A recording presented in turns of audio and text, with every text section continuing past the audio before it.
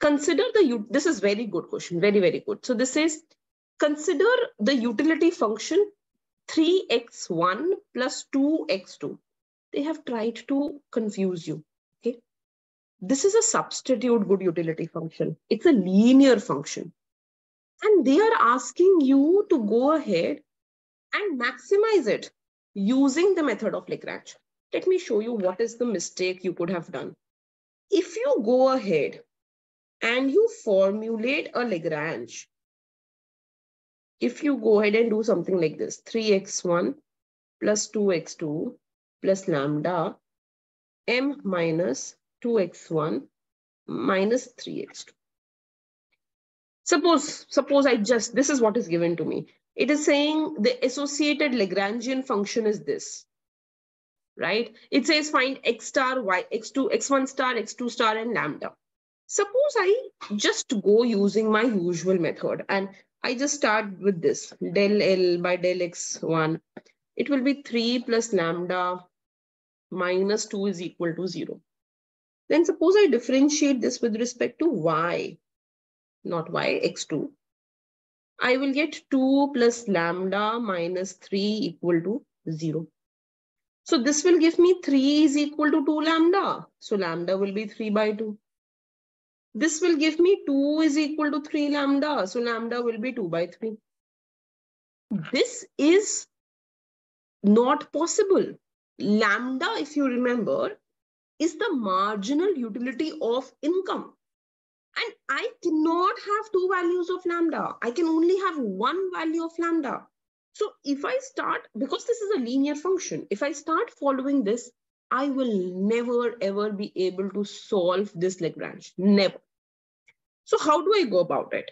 I will go about it in the usual method that we have been following.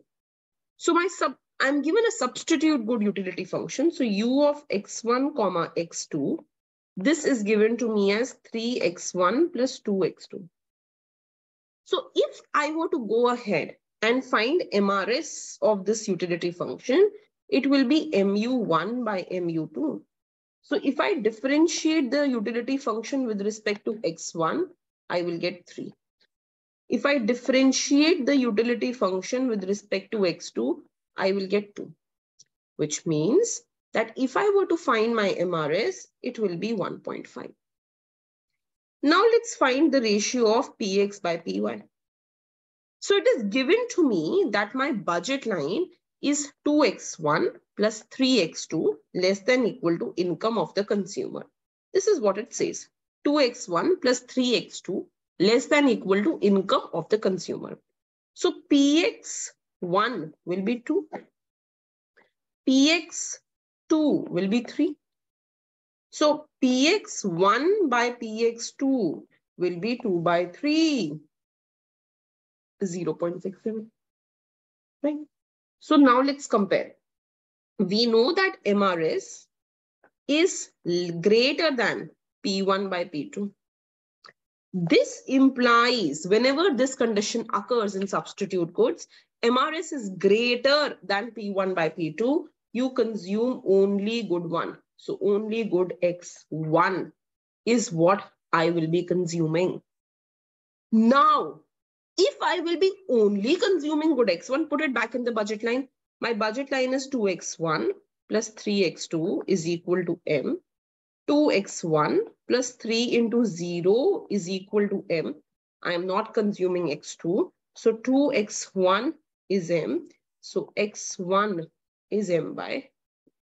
So I have got that I will be consuming x1 equal to m by 2. Just for our sake. Just for our sake. If I were to draw the budget line has a slope of 0.67. So the budget line is going to turn out to be flatter. And the ICs will be steeper. So my ICs will be like this. Like this.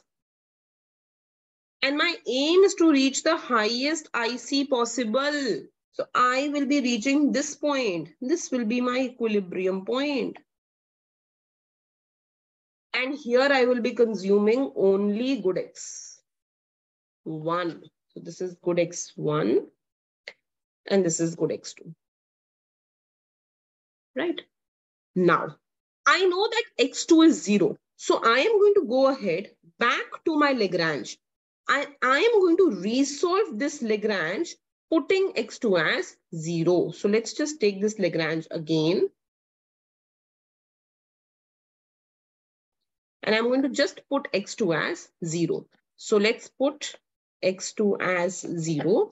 And my Lagrange will be 3x1 plus lambda m minus 2x1 minus 3 into 0. So this is going to be 3x1 plus lambda m minus 2x1. This is what my Lagrange will be. Again, I will differentiate. I will try to maximize the amount of x1 that I consume. So differentiate it with respect to x1. So 3 plus lambda into m. Sorry, 3 minus 2 lambda will be 0.